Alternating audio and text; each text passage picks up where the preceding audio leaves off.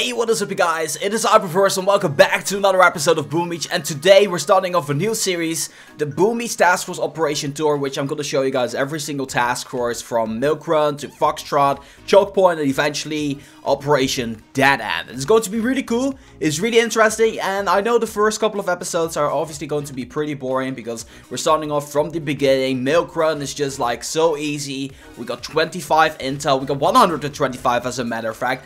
And how about we just go right ahead and get the show on the road here. I'm pretty excited to bring you guys these series, but once again, you know, first couple of episodes might be a little bit boring here. So what do we see over here? At the left side we see Breakwater, level 34 base. At the right side you see Bloatware, level 37 base.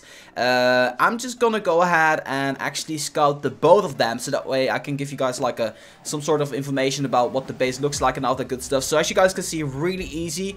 We got 3 of these boom cannons over there. We got a rocket launcher, we got a couple of mines, and the power core has 160,000 health, which is actually pretty much even on this level. But still, regardless of that, you see how the defenses are kind of spread it out like very much. And I'm just gonna go ahead and attack in a couple of seconds. I just saw a boom cannon level 6.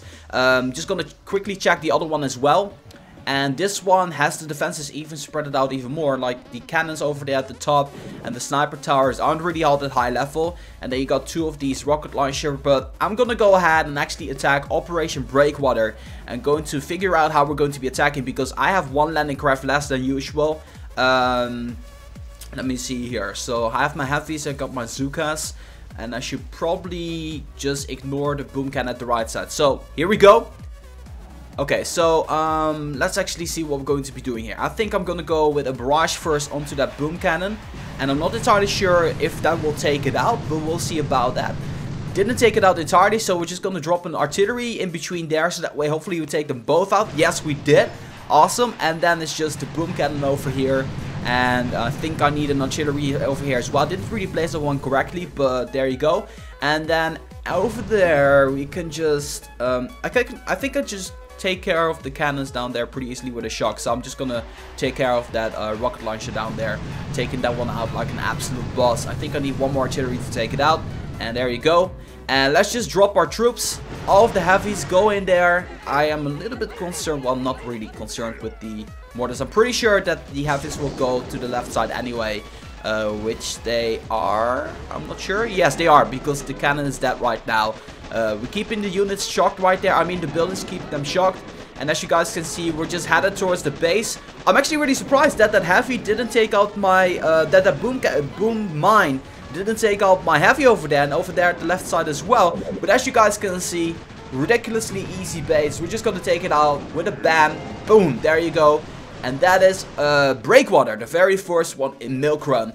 And that being said, I'm gonna ask my task force members to take out the other one, because I know for a fact that you guys can see at the right side, we got 7 messages to take it out. So I'll meet you guys back again once the first member is attacking. Okay, so Firelord is currently attacking Bloatware. So we're just going to see what he's gonna be doing. There was literally like 10 seconds in between since I took that little pause there. So what he's doing is he's just dropping, I think.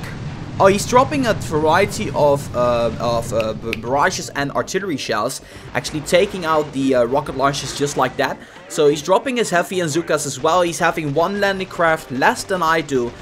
He's also using 6 just like me, so he's a little bit lower level, but that's going to be okay, as you guys can see from the numbers there. Then basically what he's doing is just like cleaning up.